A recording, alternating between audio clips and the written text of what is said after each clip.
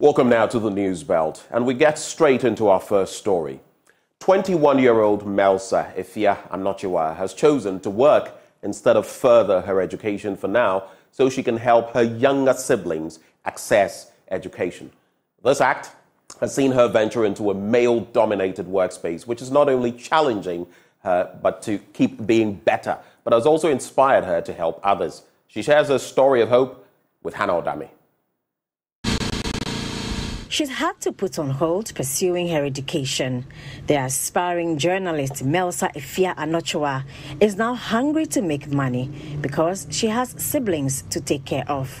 I wanted to become a journalist. A journalist? Yes, please. And so do you still have that ambition, or you've just parked it somewhere? I still have it, but I parked it because there was no financial support. I lost my dad when I completed SHS. There was no financial support, so I had to stop work and support my mom to take care of my other siblings. And me being the eldest, I think it is a duty for me to help and support the family whenever and however I can. Right after completing senior high school, she ventured into finding jobs, and she's done quite a lot. I want to work hard, get money, because I don't want to be dependent on anybody or become a burden or a liability for anybody. So I want to work hard, make ends meet for myself, and also get something to support the family. Her hard work in customer service earned her a spot from one good company to another.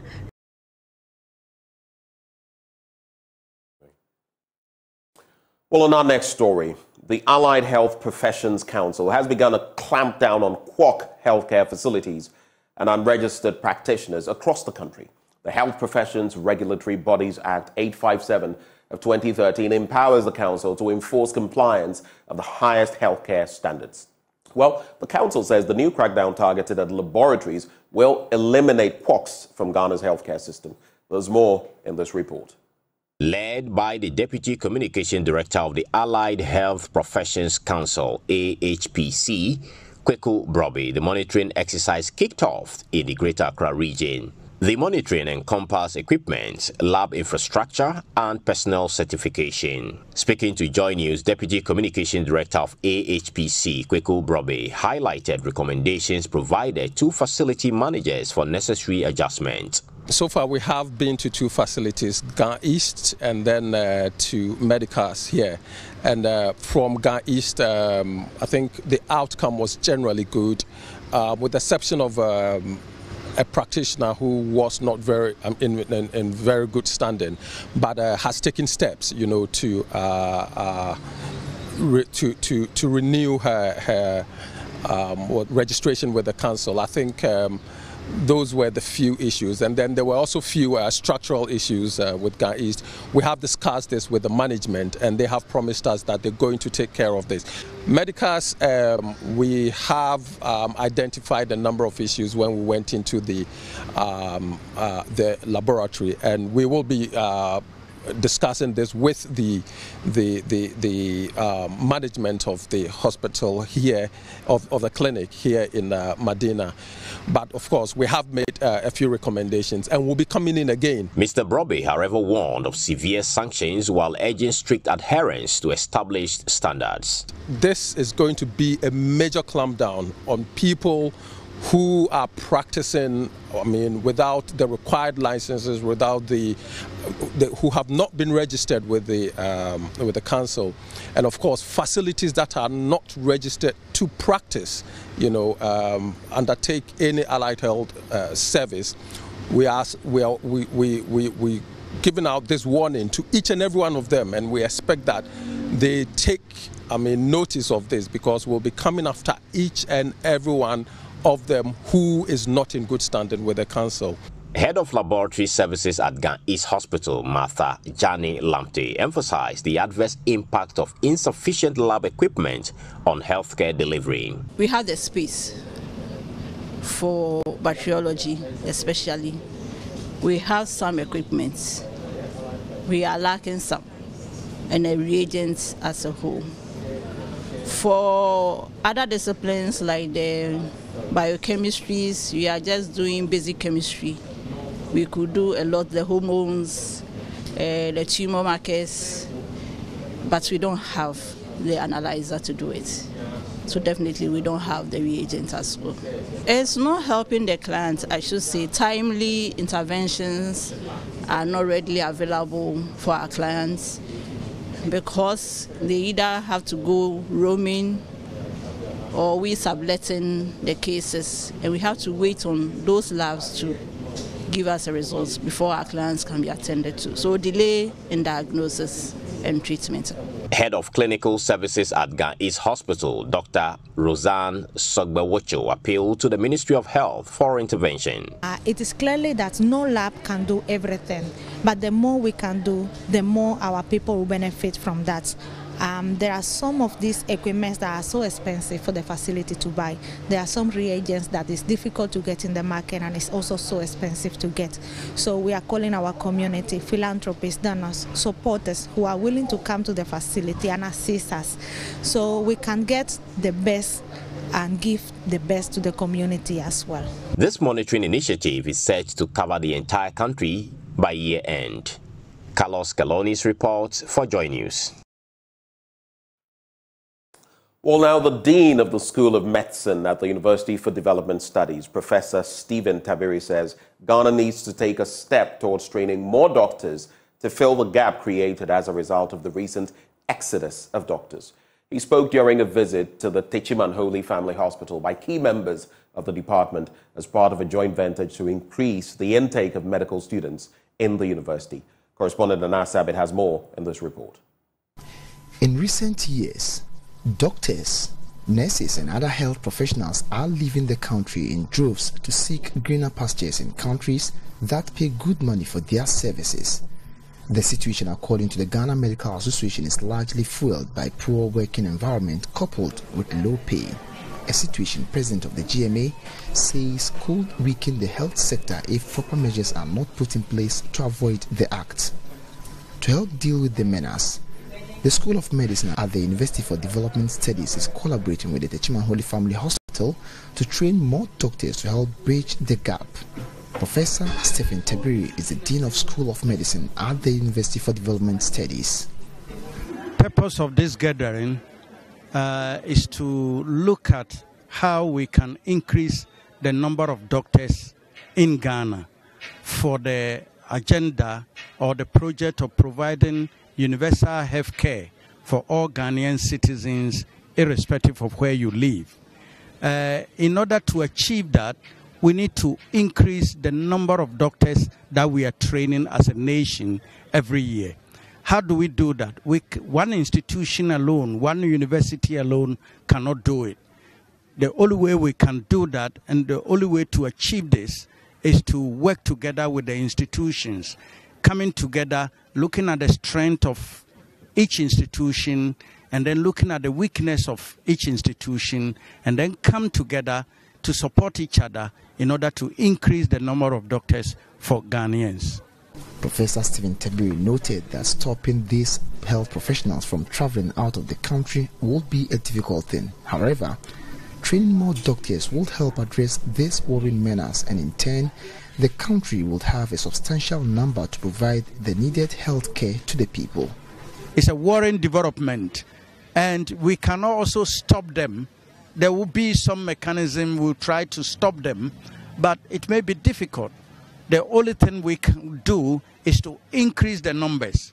So once we are doing this partnership, that will give us the opportunity to increase the numbers so that even if some are going to leave, we're still going to have a substantial number that will provide the needed health care for Ghanaian citizens.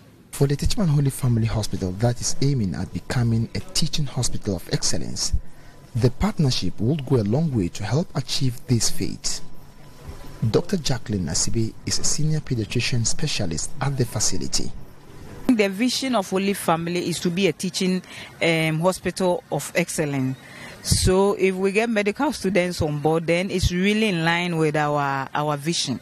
Because the good thing is if we train the medical officers, they become doctors, some would want to come and do their internship there, most and specialize. So it's going to be a great one for us. So we get bigger and bigger. And then as is in our vision, we become a teaching hospital of excellence. So it's such a great collaboration for us to get the medical students on board. Diocesan Archbishop of Techiman, Most Reverend Dominic Yeboanyako, on his part, assured the two institutions of the support of the Techiman Diocese to help realize this dream. Be assured that Techiman will offer you the best of clinical training experience. Again, be assured of my personal support and the support of the Catholic Diocese of Techiman in the successful implementation of this agreement for mutual benefits in Ghana at large. Anna Sabit, JoyNews, Techiman. Well, nurses at the Duong Community Health Planning and Services compound can now heave a sigh of relief after a two-bedroom house was handed to them. The nurses were hitherto staying in rented apartments after a storm collapsed the single room constructed for them. The delivery room at the CHIPS compound was turned into a staff accommodation for a midwife to attend to obstetric emergencies. Rafiq Salam has the rest of the story. One major challenge faced by nurses posted to rural communities is the lack of accommodation. Most of the CHIPS compounds constructed have little accommodation space for the nurses, forcing them to look for accommodation sometimes far away from the facility. The Duong CHIPS compound is no exception.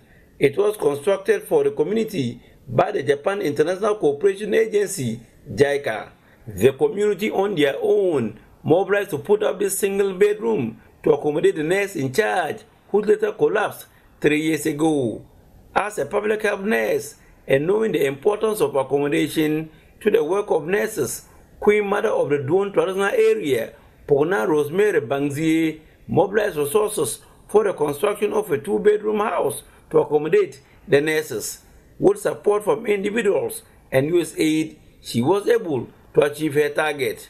It will interest you to know that the nurses in Duong CHIPS compound have been running the facility for over 5 years without staff accommodation, because the only staff accommodation that was there was washed away by one heavy rainstorm in 2018. Since then, majority of the nurses reside in the community, and some staff who were posted to the community rejected the postings due to accommodation challenges. Since then, our delivery room has been turned into a staff accommodation just for a midwife to stay closer in case of any obstetric emergency, especially in the nights. Our Social Minister, Dr. Hafiz bin Sali, urged other Queen Mothers in the region to emulate the example of the Duong Queen Mother by initiating similar projects to improve healthcare delivery in their respective areas. The exceptional leadership of Pona Rosemary, which has provided the community with this new facility to accommodate the health personnel stationed here, is exemplary and worthy of emulation across the region. I therefore urge the other Queen Mothers who are here to grace the occasion to also initiate such an initiative. Deputy Country USAID OT representative Dalia Haj Omar spoke of the projects embarked on by his outfit aimed at bettering the lives of the people. USAID's Littorals Regional Initiative, or LRI, started programming in northern Ghana in April of 2021. We recognize that conflict dynamics in this region, such as intra-Muslim tensions, farmer-herder conflicts, and land and chieftaincy disputes, threaten the region's peace and stability. We are here to help local partners in the north strengthen community cohesion and to build their capacity to help them identify vulnerabilities and take initiative to resolve local issues peacefully. Our Regional Director of Health Services, Dr. Damien Pouiri, spoke of the benefits that the people will derive from the project. The region currently has 312 CHIPS compounds, which happen to be the highest in the country for now.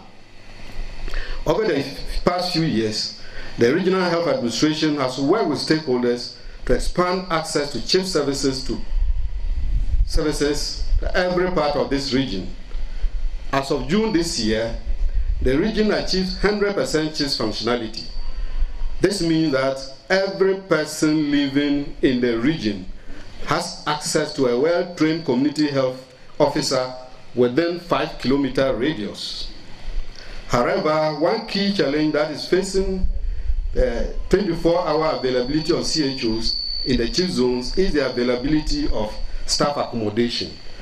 For instance, only 62% of these numbers that I mentioned earlier of chiefs compounds in the region have at least just one staff accommodation.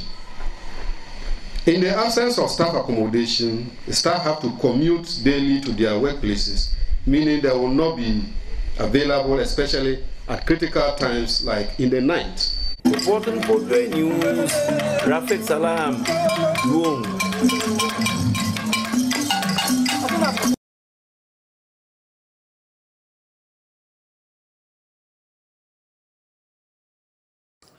And in the National Science and Math Quiz, Archbishop Porter Girls SHS whisked a last-minute slot to join 80 other schools at the 1A stage following a tie-breaker round against the St. Monica's SHS. The two schools were tied after losing their main contest, but had a chance to qualify as one of the 12 losing schools with good scores.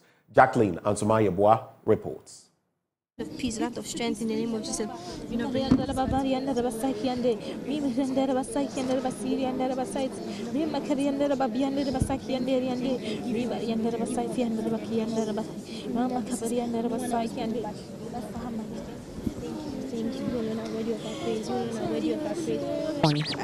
I'm speaking to one of the contestants right now to find out more. How are you feeling now? I realized you were very tense on stage. Just tell me more about it. Well, even though I was very tense, I knew and I believed that God was going to make a way. So all we need was our effort. So we pushed through, and with God on our side, we were able to win this tiebreaker contest. Well, it took you guys 3 questions for you to get the answer right. What do you have to say about that moving forward? Because there were a lot of noise behind. There are a lot of people saying that, is it possible that when the chance is given to you guys, you'd be able to live up to it? What do you have to say about that? Yes, we live up to the chance given to us because we've actually worked for this. It was a mistake that happened at the preliminary stage that we lost with 1 point. But God has given us the second chance to come back. And this time we are going to prepare very well to meet up to the expectations of our school. Well, moving up in the contest, you're going to meet other bigger schools. Well, we have every girls with like 52 points. Other schools, they have like 66 points and other points that it's very high. Do you think you'd be able to contend with that moving forward?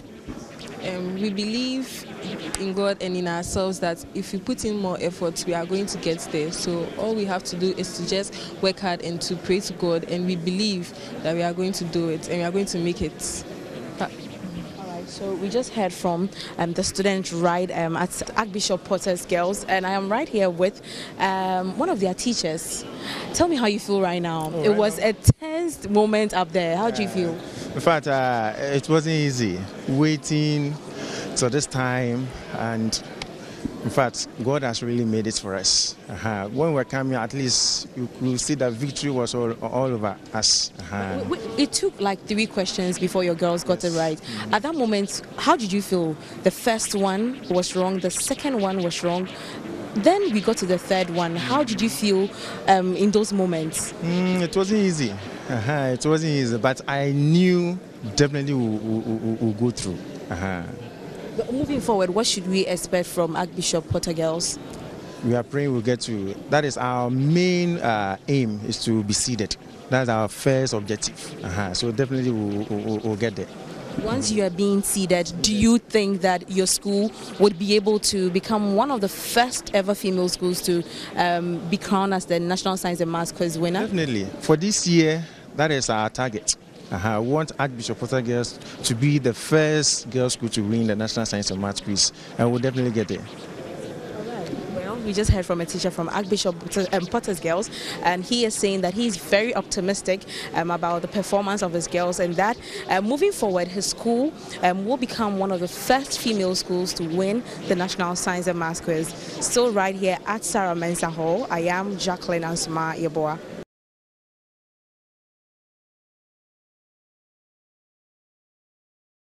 It's a wrap now on the AM News. Up next, I'm joined by Dr. Peter Anti for the news review. Do stay.